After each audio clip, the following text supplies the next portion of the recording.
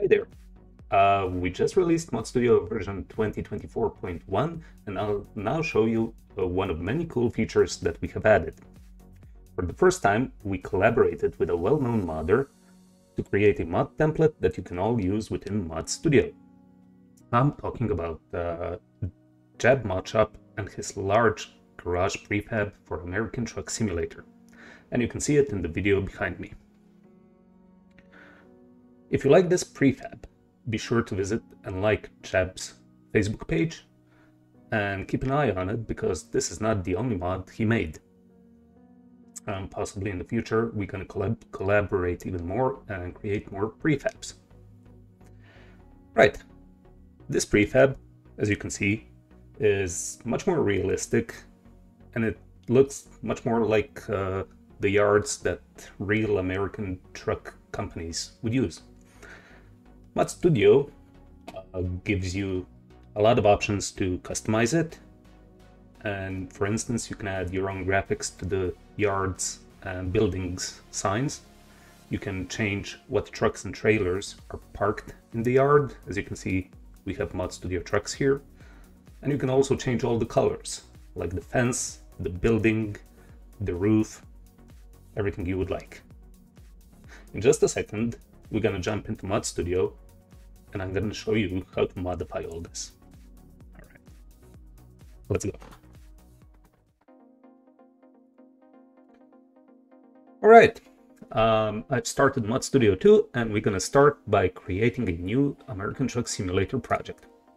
There we go. Obviously, first thing we want to do is add a Jab's Large Garage mod template. This is in the prefabs category. And you're going to see a couple of things here. First is the template info page, which gives you links directly to Jab Modshop on Facebook, which would be very nice of you all to go there and like the page. And also you can support Jab directly using PayPal. Also, since we at Mod Studio value the work modders do, we wanted to protect Jab's work, so we added this little icon, which indicates that whenever you export a project containing this template, the exported mod file will be locked. Okay, first thing you want to change probably is the signs. This is the signs that you can find on the main building and on the fence right next to the entry into the yard. So to get the template that you want to edit, probably you can go into this template directory, click on the button, the window will pop up, and there's you're gonna find a signs template PNG file, which then you can copy and edit. I'll show you how the default one looks. This is it. This is how the default Jab's signs look, and you can clearly see on this template it's clearly labeled which sign is which. And you can also change the background of the signs, background colors, and there's the 3 signs. Okay, I'll obviously replace this with one of my pre-made images that I made for this tutorial. And here we go. I'm making a Mod Studio garage, and this is my signs. Just basic. I pre-made this file so the tutorial can move along a little faster. And we can go now onto the colors. Here's 5 colors that you can edit, and that's building paint, building roof paint, building trim, building doors, and fence color. So this is all really cool, and you can edit these colors by clicking select next to each of them. This opens our little SCS color picker. And I actually have a little cheat sheet here. I have hex codes for my Mod Studio colors. Okay, let's enter these here. And here, if you can see, there we go, where I pasted my hex code. I'm gonna click enter. There we go. This is a Mod Studio blue, and I've pasted it onto the SCS color space side. This is gonna make sure that it's more accurate in the game itself. All right, this is now my building paint. And I'm gonna do exact same hex color. Press enter. There we go, for my fence. I've actually played with these colors before, and this is the combination I enjoy the most. Let's go put some orange roof. There we go, Mod Studio orange. Now I got two lighter Mod Studio colors. One is gonna go into the trim. There we go. Even the lightest Mod Studio blue is gonna go here. There we go. This is my Mod Studio colors. And now for the best part, parked vehicles. This, you can only edit these, or you can actually just use these Find Trailers and Find Trucks buttons if you are a patron on our Patreon. So it's a little perk for everybody who supports our project. And if you don't have a pro version activated, then this is going to be kind of the default settings that are going to be there. These trailers are just basic Jab Modshop white trailers, and these trucks that are defined as truck, this is the default SCS truck vehicles. Okay, but we actually want to create a couple of our own trailers and a couple of trucks that have our skins on it.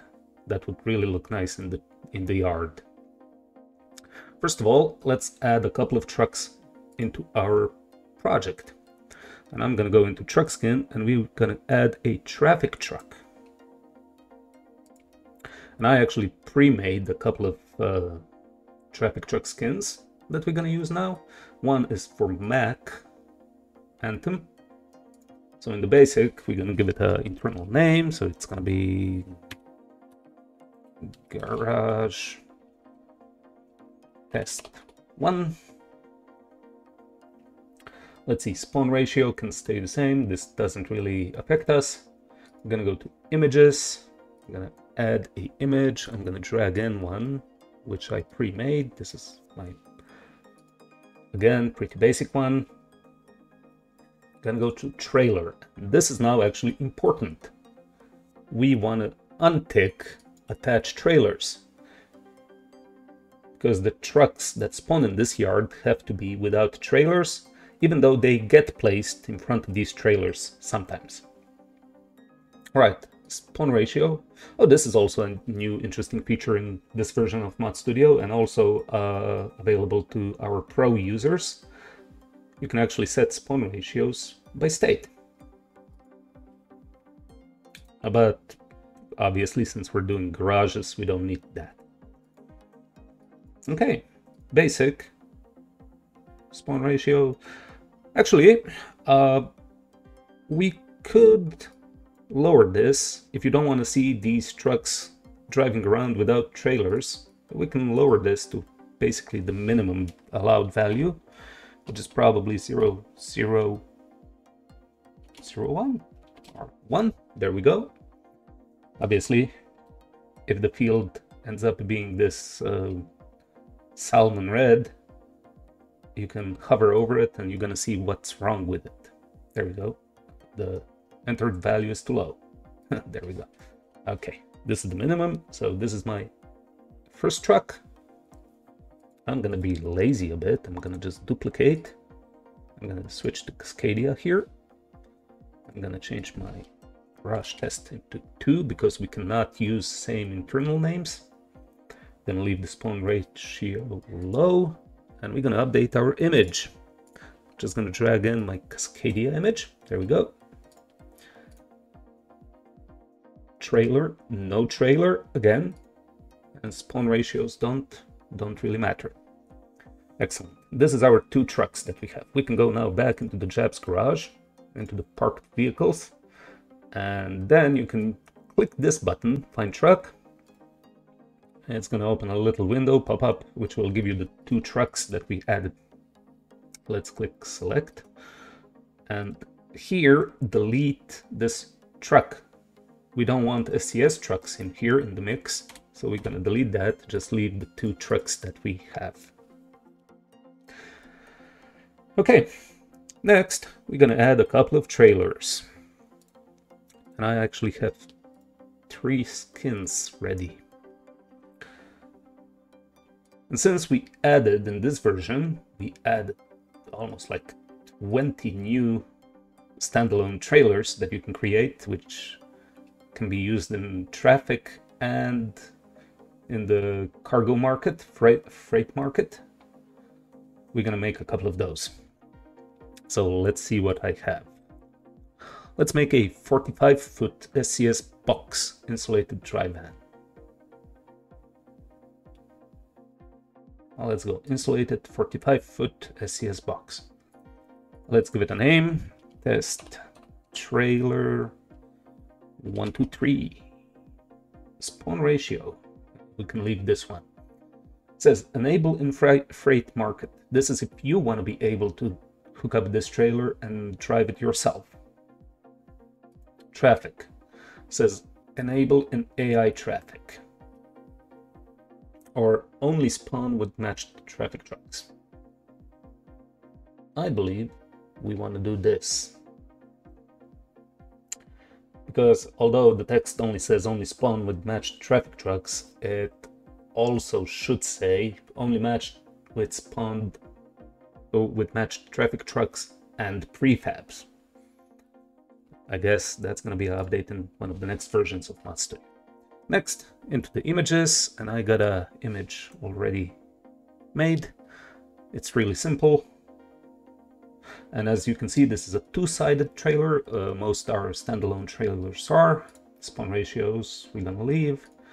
And this is actually this. Let's duplicate this trailer twice. Our second can be a drop deck, 53 feet. Gonna change this to say 24.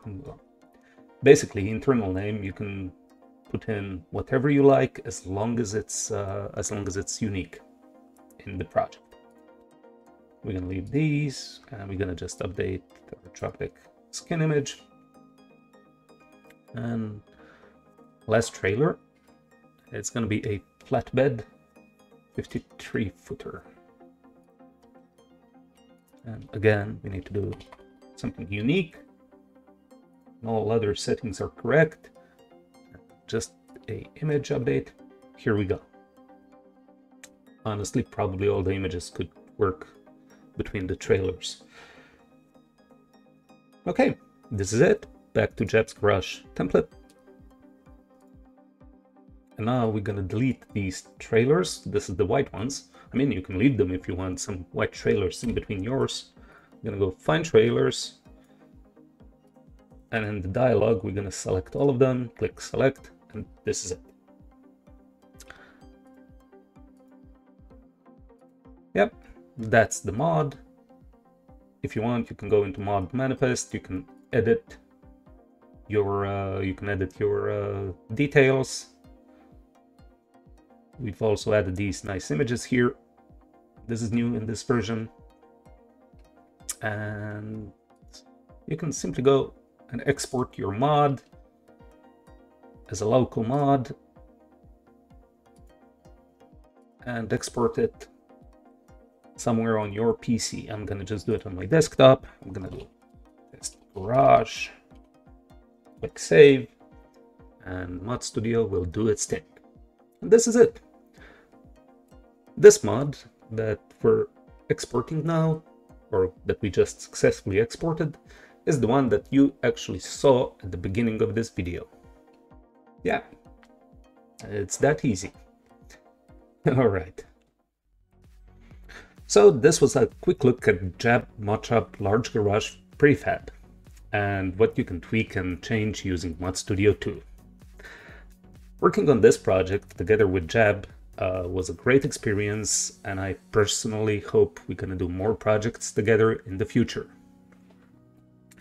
Again, please visit Jab's Facebook page, and if you really like his work with this prefab, consider supporting him using PayPal. Both of those links are down in this video's description box. Also, if you like what we do at Mod Studio, please consider supporting us on Patreon. The support we've been getting from our patrons has kept this project alive and going strong for over a decade. Okay, I guess this is it for this video. If you liked it, please click like and subscribe, and thank you all for watching. See you next time.